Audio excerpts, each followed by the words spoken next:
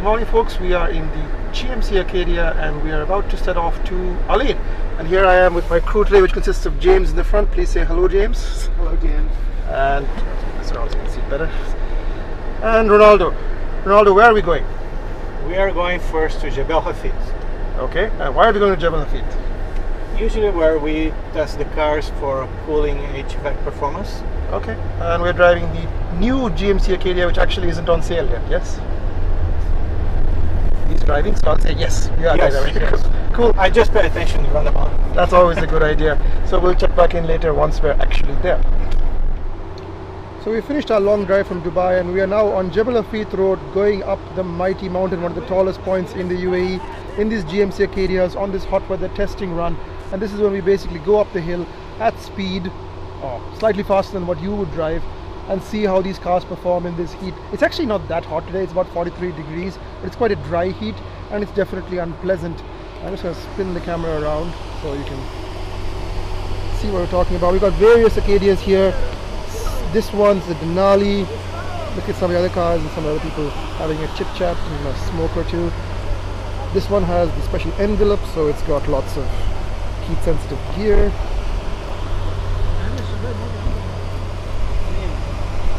Quite a few cars and quite a hot day. We'll see how it turns out. On Jebel Hafid Road, we are with the legendary Ronaldo. You've probably seen a few of our earlier videos flying the ATSV. And we're now doing the fast run, Ronaldo, am I correct? The faster run. Yes, correct. So what are we doing? We're going downhill or uphill? We're going downhill just to get to the point where we start our run up, which is the more critical, of course, for the cooling system. We're going to do a kind of aggressive driving, a bit of what a regular customer would do, okay? So we can monitor the cooling system and HVAC system for their performance. So typically how often do you come to this road, Jebel Hafid? I come in for every single program that we launch in Middle East. We have to do this check. Of course, the cars, they have been tested in the windy tunnel back wherever they are coming from, but nothing like the real world to test cars and make sure that everything is all right. So when you're talking about going up Jebel Hafid, you're talking about different levels of driving. So you have like an easier run where you go gentle up the road, just drive up it, and then you have a more aggressive run, and then you have an even more aggressive run when you close the roads and stuff. Yeah, you're correct. We do on regular drive and we try to put as many people as possible, like it's a regular family. And also we do some more aggressive drivings, not to the maximum, of course, because here we are always thinking about safety, okay?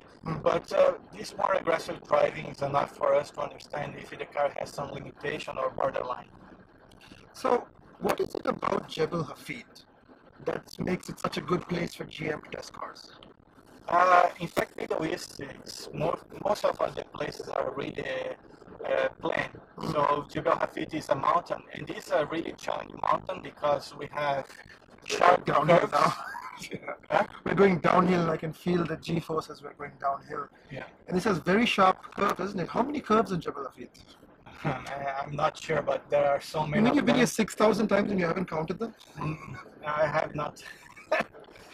So you say it's really stressful in the car, and the car doesn't get enough airflow. Yeah, that's correct. Because they have this sharp and the inclination of the curves also, they go from 5 to 14%, which is really challenging for the car. 5 to 14%. So that's like this much. Yeah. Yeah. So based on the feedback from this hill, what sort of changes do you make? Is it mostly AC, or are we talking overall performance, suspension, dynamic, chassis? I mean, what are you testing? No, we are in here mostly for cooling and HVAC system. So what's HVAC, for those people who don't understand what HVAC is? HVAC comes first when, if the car, you overheat it, the first effect will be the HVAC, because the HVAC will be cut off. Yeah. So here we are making sure that the HVAC will not cut off, even drive aggressively. And also we measure with our thermocouples, we measure the temperatures of the vents. Thermocouples is it's like a thermometer, but it's two wires together that we can measure temperatures of 200, 300 degrees. Yeah. And you got a laptop plugged in as well, which you can't see here, but we had on the first one up. What does that do? Laptop records all the data that is running on the bus of the car, all the modules they are communicating. So if I want to capture any data there, I can just set up in my software and I can have a screen where I record it from the bottom to the top. So if I plug in my laptop, will I get the same data, or you need special software? No, we need a special permission and software to access the bus of the car. Yeah, and then you can pretty much find out what's going on with the car. Can you turn things on and off? Yes, I can. I can do whatever I want. Okay, and even the engineers back in the home room where they design the cars, they can send us files that we can open on this software, and they can monitor whatever they want and turn on, turn off any of the sensors and things. They can actually test it from remotely the car. Yeah. Have any of the engineers ever? Oh yeah, especially the interns. When they first come here, they think that we are tough, and when we look behind it, they are just guides asking to stop the current. So you're just bringing the interns out here to torture them? Oh yeah, of course. Yeah, that's like baptizing. A baptism of fire. We're doing a U-turn. Why are we doing a U-turn? So. We shall get back to you in a second. Now we're starting the first run up the hill. Now we get to see him drive at his best. Let's see if he can break my camera.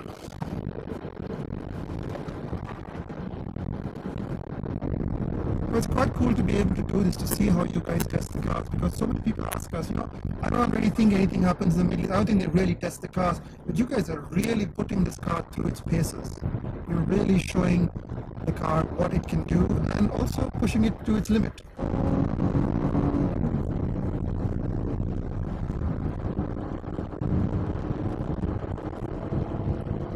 So when you're driving like this, slightly aggressively, does it affect the car? I mean, a lot of people are scared to even drive on a circuit. They feel their car will get damaged. But it doesn't really affect the car that much, does it? It's safe to do this if you're an experienced driver. If you know what you're doing, it's safe. There's no damage to the car. Like Jebel feet, what does it do to brakes? You're going downhill. When you go down, if you just rely on the brakes, you're probably doing the wrong thing and you're gonna probably have a problem. So what's your first sign that the brakes are going back? Is it the foot goes to the floor? No. You start to feel that the performance of the brake is not the same. Well, thank you very much. We've had a pretty fun educational trip up Hafid, up and down it. So we shall now talk to some people who actually work on the car and see what they do. Stay tuned. And you see, my gauge here didn't go even after the half, which is really good. But yeah, it's about half. So, and that's a real gauge. Yeah. Cool. Well, thank you very much, Ronaldo.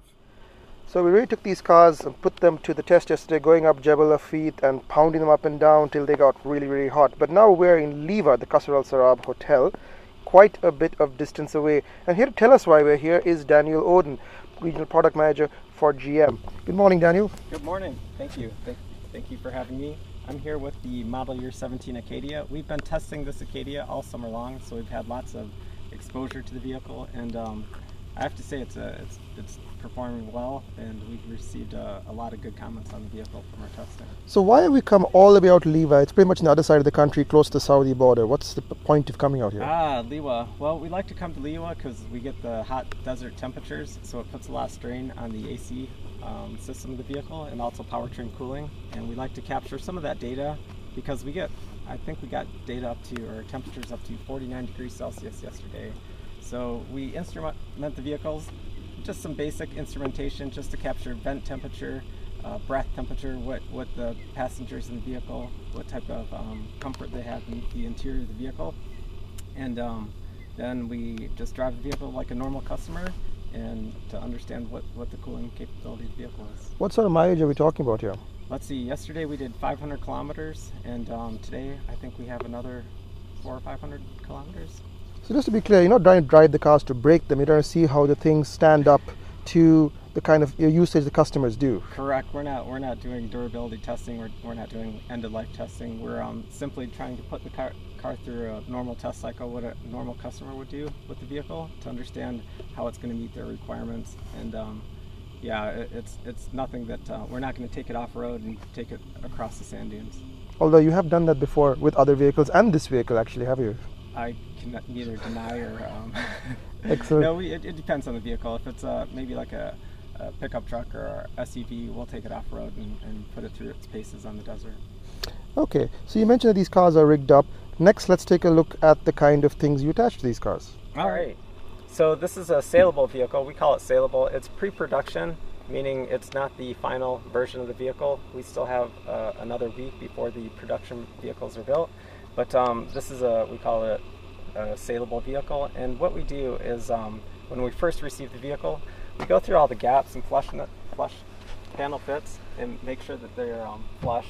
There's no, we call them A gap or B gap, but just basically check out the vehicle in terms of gaps, flushness of all the panels, and that way we're trying to verify that the build process is robust in terms of panel alignment, panel fitment. Okay. And then obviously we do our safety checks in the morning. We're always checking the fluids and other vital fluids just to make sure the vehicle's not losing. So you don't do this as a dealer, you have your own special facility for maintaining all these kinds of cars. Correct. What we like to do after we expose the vehicles on a weekly basis, we take them into the workshop, put them on a hoist, check the wire harnesses, make sure that they're not rubbing, chafing, check all the lines, make sure there's no witness marks in terms of the vehicle getting loose clips or anything like that. I can't help but notice there's this really weird periscope type attachment up here. What's happening with this thing? Yeah, that's our ambient, our thermocouple for ambient temperature. So a thermocouple for the terminally stupid, what does that mean? So all we're doing is trying to measure the temperature of the vehicle. When It's a fancy thermometer. It's a fancy thermometer. It is. It absolutely. And John Mondario put it there. And we also have it instrumented inside, so we can compare the outside temperature, the vent temperatures, to the breath temperature. I keep saying breath temperature. I'll show you what it is. Yeah. So this is not a finished car. This vehicle is saleable, but what we'll do is, if there's any improvements, if there's any improvements, let's say you found an issue with, I don't know, let's say this door sill, and you made a change to this part before production, then this vehicle would have to be upgraded to that production part. So after we're done testing, we take all the changes that have been made for SORP units or production units and get those parts over here to the Middle East and retrofit the entire vehicle. All right. So you wanted to see our instrumentation. It's really basic. This is our fancy thermometer. And what we like to do is we like to grab a vent temperature, and then we call it, I think I mentioned this, but the breath temperature. Because sometimes what we find is you could have a really cold vent temperature, but you can't get the air exactly where you need it. So we like to measure the breath temperature, and that's the temperature where your body feels it. And that has the most impact in terms of how the vehicle is performing AC-wise.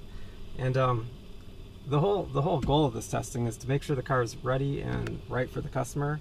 And anything that, if we find something, if we have an issue that we have to get resolved, we quickly relay that back to the program team, whether it's in North America or the other design centers that we have.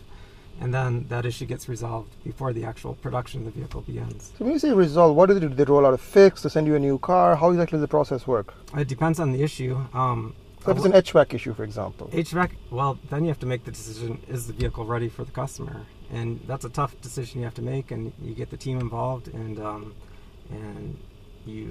the alternatives are you have to come up with a solution before production, or you have to delay production.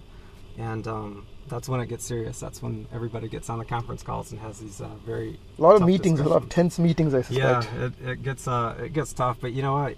You put the customer in the center of that decision-making matrix. You say, okay, what's the right thing for the customer? And so when you look at these kinds of cars being made and so on, how much of this process happens before and after the car is on sale? Do you just guys stop, or do you carry on testing and so on for quality and reliability? No, after the vehicle goes on sale, we have it's called a early warning system. So any type of issue that the dealers see with the vehicle gets reported straight to my team, and then we get that issue in front of engineering. And it's kind of like an escalated issue resolution meeting. So you get the whole team, the program team gets the list of early issues, so we can get them resolved quickly as possible. Okay.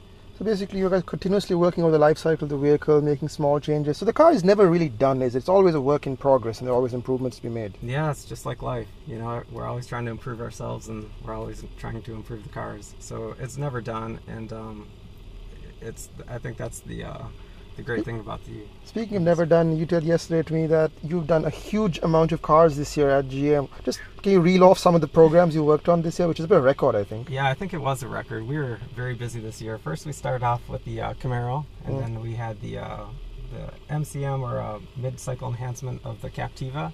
Then we had the Spark, then the CT6, XT5. These are Cadillac programs.